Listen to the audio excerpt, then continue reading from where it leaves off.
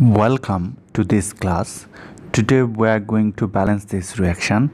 This is aluminum oxide, this is sulfuric acid, this is aluminum sulfate, and this is water.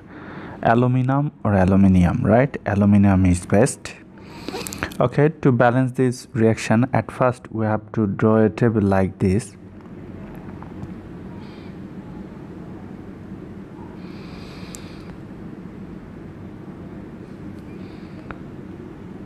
This is product side and this is reactant side, right?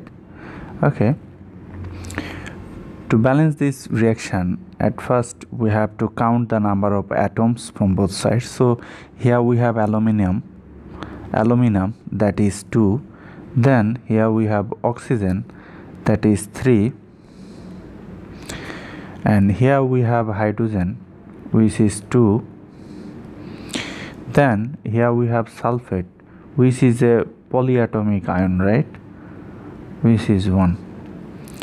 Now we have to come to right hand side, that is product side.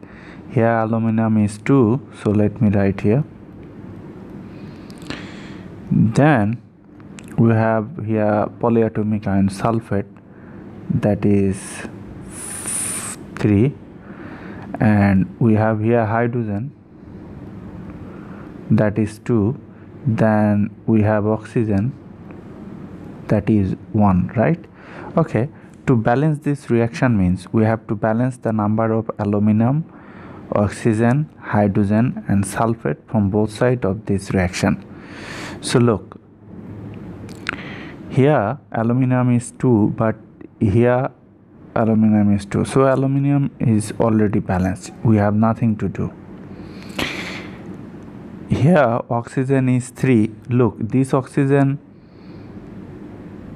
has come from this aluminum oxide, right? Oxygen is 3, but here oxygen is 1, right? So to balance the oxygen, what can I do?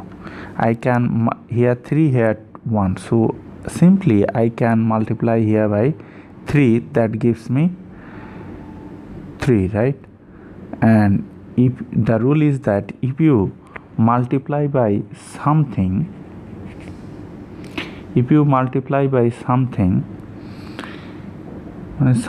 that something must come before the atom, that is these 3 must come before this oxygen. This oxygen has come from water, so we have to place here 3.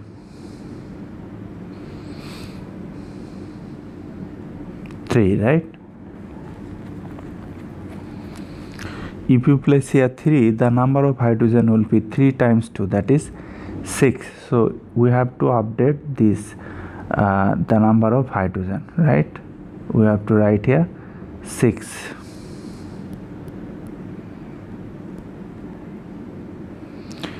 So now look, the number of hydrogen is 3, the number of hydrogen is 6, the number of oxygen is 3. Okay, so oxygen to 2 is already balanced. So look, here the number of hydrogen is 2, but here 6. So to balance the number of hydrogen, what can do? I can simply multiply here by 3, right?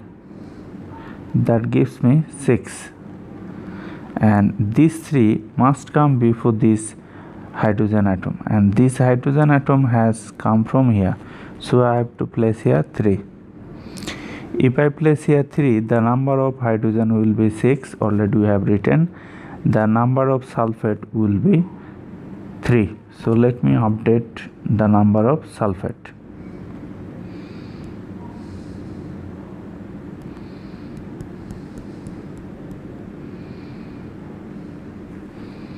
Okay,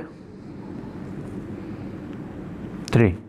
So look, now sulfate 3, 3, hydrogen 6, 6, oxygen 3, 3 and aluminum 2, 2. So everything is balanced. So you can say that this is the